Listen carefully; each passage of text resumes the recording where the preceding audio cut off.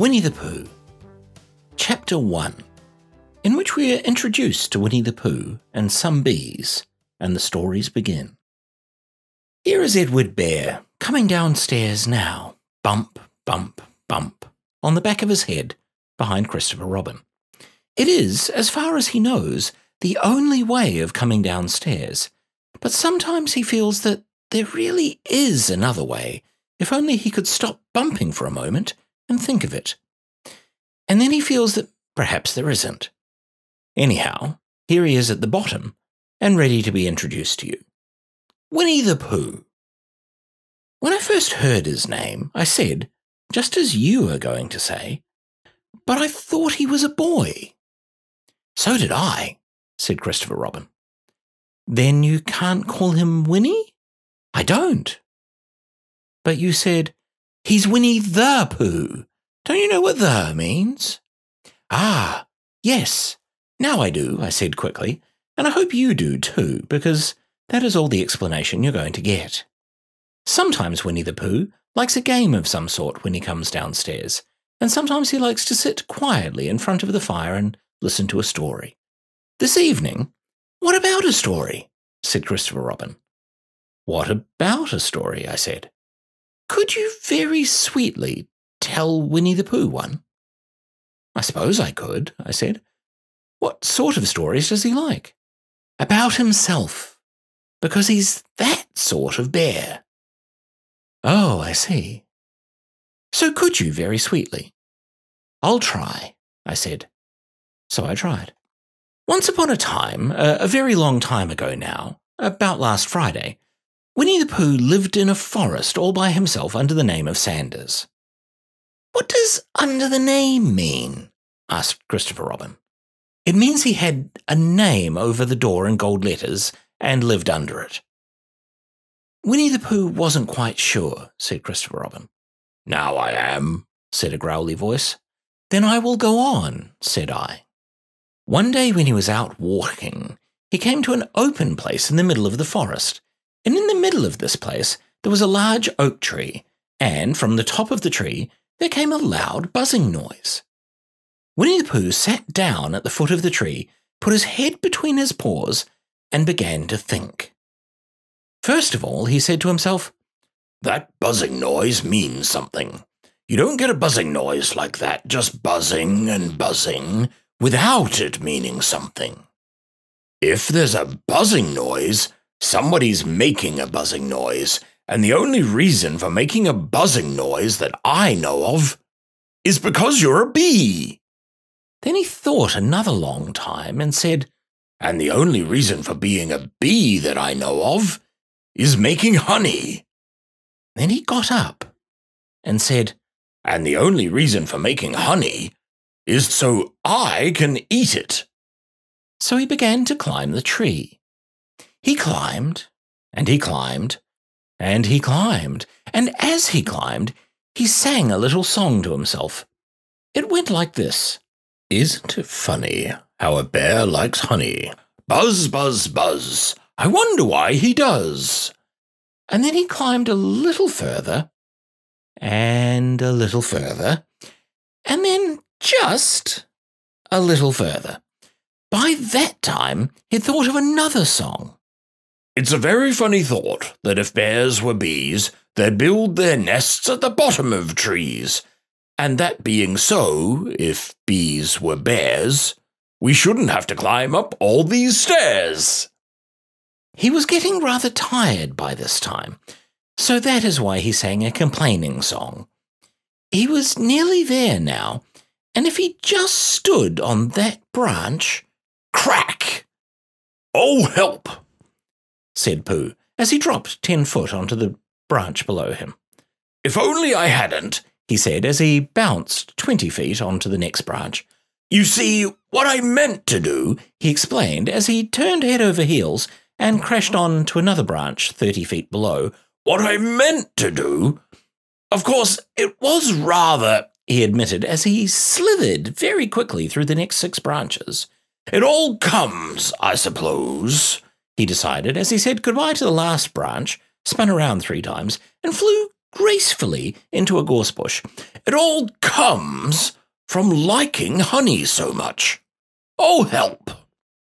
He crawled out of the gorse bush, brushed the prickles from his nose, and began to think again. And the first person he thought of was Christopher Robin. "Was that me?" said Christopher Robin in an awed voice, hardly daring to believe it. "That was you." Christopher Robin said nothing, but his eyes got larger and larger, and his face got pinker and pinker. So Winnie the Pooh went round to his friend Christopher Robin, who lived behind a green door in another part of the forest.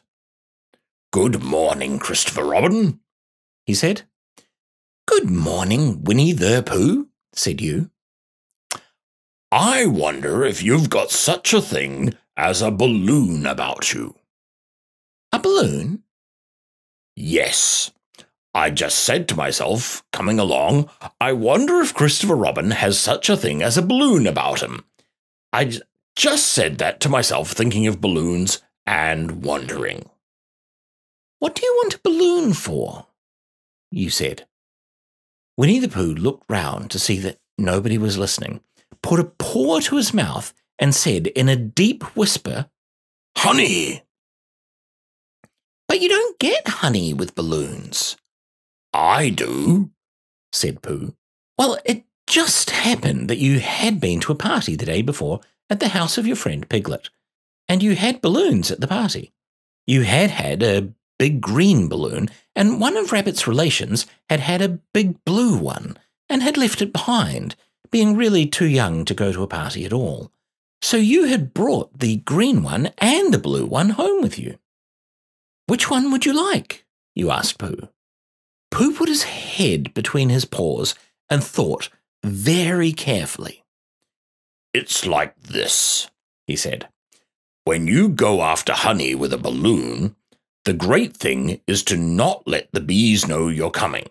Now, if you have a green balloon, they might think you are only part of the tree and not notice you. And if you had a blue balloon, they might think you are only part of the sky and not notice you.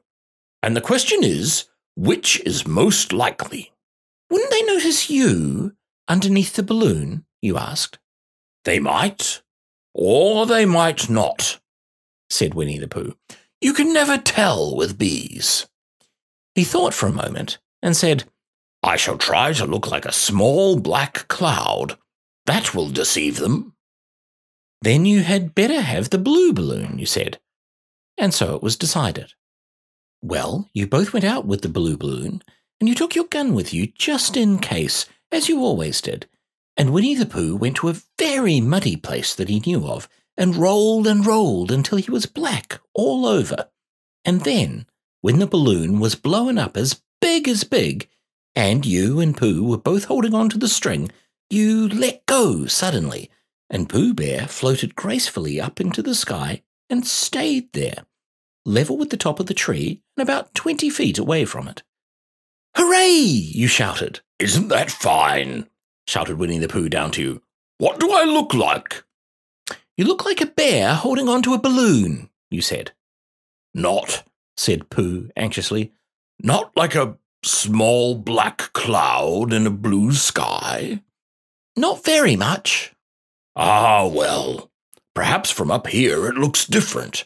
And, as I say, you can never tell with bees." There was no wind to blow him nearer to the tree, so there he stayed. He could see the honey, he could smell the honey, but he couldn't quite reach the honey. After a little while, he called down to you. "Christopher Robin," he said in a loud whisper. "Hello." "I think the bees suspect something." "What sort of thing?" "I don't know, but something tells me that they're suspicious." "Perhaps they think that you're after their honey." "It may be that. You can never tell with bees." There was another little silence, and then he called down to you again. "Christopher Robin." "Yes." "Have you an umbrella at your house?" I think so.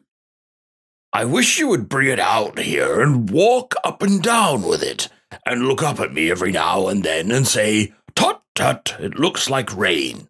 I think if you did that, it would help the deception which we are practicing on these bees. Well, you laughed to yourself. Huh, silly old bear. But you didn't say it aloud because you were so fond of him, and you went home for your umbrella. "Oh, there you are," called down Winnie the Pooh as soon as you got back to the tree. "I was beginning to get anxious. I have discovered that the bees are now definitely suspicious." "Shall I put my umbrella up?" you said. "Yes. But wait a moment. We must be practical. The important bee to deceive is the queen bee. Can you see which is the queen bee from down there?" "No." "Ah, a pity. Well, now, if you could walk up and down with your umbrella saying, 'Tut, tut, it looks like rain,' I shall do what I can by singing a little cloud song, such as a cloud might sing. Go." So while you walked up and down, wondering if it would rain, Winnie the Pooh sang this song. "How sweet to be a cloud floating in the blue. Every little cloud always sings aloud. How sweet to be a cloud floating in the blue. It makes him very proud to be a little cloud." The bees were still buzzing as suspiciously as ever. Some of them, indeed, left their nests and flew all around the cloud as it began the second verse of the song, and one bee sat down on the nose of the cloud for a moment and then got up again. "Christopher, ow! Robin," called out the cloud. "Yes?" "I have just been thinking, and I have come to a very important decision. These are the wrong sort of bees." "Are they?" "Quite the wrong sort. So I think they should make the wrong sort of honey, shouldn't you?" "Would they?" "Yes. So I think I shall come down." "How?" asked you. Winnie the Pooh hadn't thought about this. If he let go of the string, he would fall, bump, and he didn't like the idea of that. So he thought for a long time, and then he said, "Christopher Robin, you must shoot the balloon with your gun. Have you got your gun?" "Of course I have," you said. "But if I do that, it will spoil the balloon," you said. "But if you don't," said Pooh, "I shall have to let go, and that would spoil me." When he put it like this, you saw how it was, and you aimed very carefully at the balloon and fired. "Ow!" said Pooh. "Did I miss?" you asked. "You didn't exactly miss," said Pooh, "but you missed the balloon." "I'm so sorry," you said, and you fired again, and this time you hit the balloon, and the air came slowly out, and Winnie the Pooh floated down to the ground. But his arms were so stiff from holding on to the string of the balloon all that time that they stayed straight in the air for more than a week, and whenever a fly came and settled on his nose, he had to blow it off. And I think, but I'm not sure, that is why he's always called Pooh. "Is that the end of the story?" asked Christopher Robin. "That's the end of one. There are others. About Pooh and me. And Piglet and Rabbit and all of you. Don't you remember?" "I do remember, and then when I try to remember, I forget. That day when Pooh and Piglet tried to catch the heffalump, they didn't catch it, did they?" "No." "Pooh couldn't because he hasn't any brain. Did I catch it?" "Well, that comes into the story." Christopher Robin nodded. "I do remember," he said. "Only Pooh doesn't very well, so that's why he likes having it told to him again. because then it's a real story and not just a remembering. That's just how I feel, I said. Christopher Robin gave a deep sigh, picked his bear up by the leg, and walked off to the door, trailing Pooh behind him. At the door he turned and said, "Coming to see me have my bath?" "I might," I said. "I didn't hurt him when I shot him, did I?" "Not a bit." He nodded and went out, and in a moment I heard Winnie the Pooh, bump, bump, bump, going up the stairs behind him.